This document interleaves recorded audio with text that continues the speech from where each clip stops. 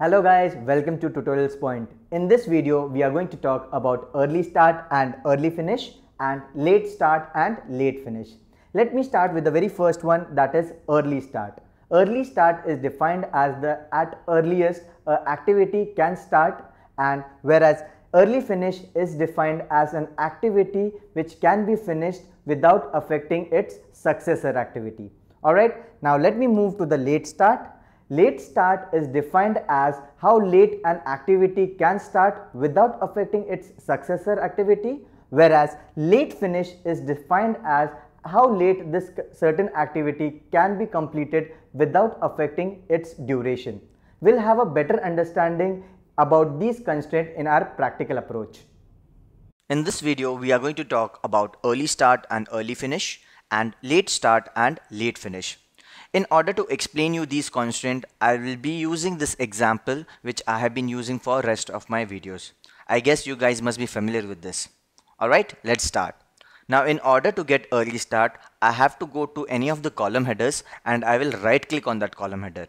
After that, I have to select the option that says insert column. I'll click on insert column and it is asking me for the column name which I require. So I say I want the column name for early start. So I'll type early start, right?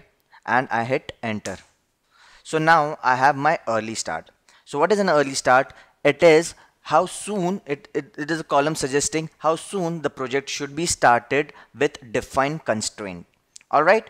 Now if I want the early finish column, I will repeat the same procedure. I will right click on the column header and I say insert column, and this time I'll take early finish. So I have early finish, I hit enter.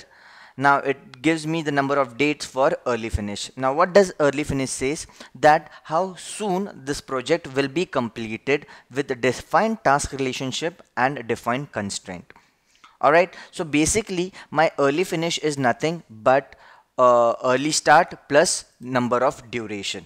The duration which I have in my duration column. So it is the addition of early start and duration gives me early finish. Alright, so this was about early finish. Now let's move to late start and late finish. We'll try to understand these constraints. So in order to understand, I will get these column in my sheet. So I'll right click on the column header and I'll say insert column, and this time I say late start.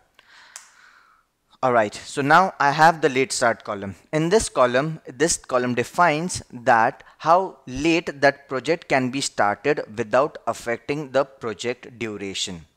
Alright, and if I want the late finish, I will again repeat the same procedure. I'll say insert column and this time I'll select late finish. Alright then, now I have the late finish. So basically this is defining how late the project can be finished with defined duration. Alright, now if you have noticed, let me show you one thing which is quite interesting. What I'll do in this Gantt chart, I will highlight the critical task. So in order to get the critical task, I have to go to the format tab and I'll click on this checkbox which says critical task. Alright, so now if you see the critical task, all the critical tasks will have same. For critical tasks, the early start and the late start will have the same dates because these are critical tasks and it has to be completed on time.